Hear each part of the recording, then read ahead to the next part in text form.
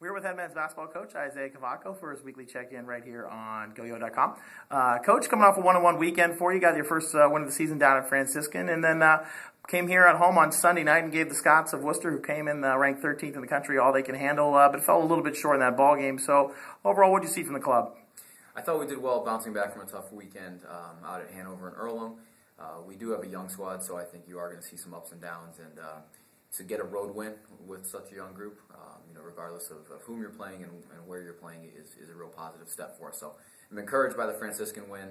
I thought we had a better physical effort. I thought our focus was still kind of up and down, in terms of following scouting reports and things like that. But I thought we put it together a lot better last night. But unfortunately, Worcester doesn't allow you to make very many mistakes, and we made just enough that I think it hurt us down the stretch. But a lot to build from. Yeah, talk about that Worcester game and how you went about attacking them, and how were you able to keep it, so close and almost really had a chance to knock them off. I think we had a couple breaks early.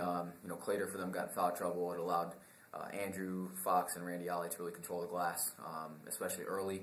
I thought we maintained, our possessions were good. We didn't turn the ball over. We got decent shots every trip down the floor. I think we actually outshot them in terms of attempts. So that's the first time we've done that against a quality opponent in a while.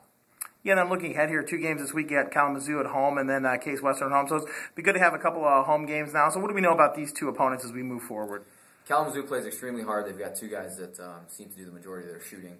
And it seems like each game, at least one of those guys gets hot. So it's going to be a good challenge for our perimeter players to stay in front of those guys and contest every shot. And as far as Case goes, we know they're big. We know they try to be pretty physical, especially in the last couple of years we've played them. But it's always nice to have a familiar opponent and to use that as a measuring stick. Thanks, Coach. Good luck to you. Thanks.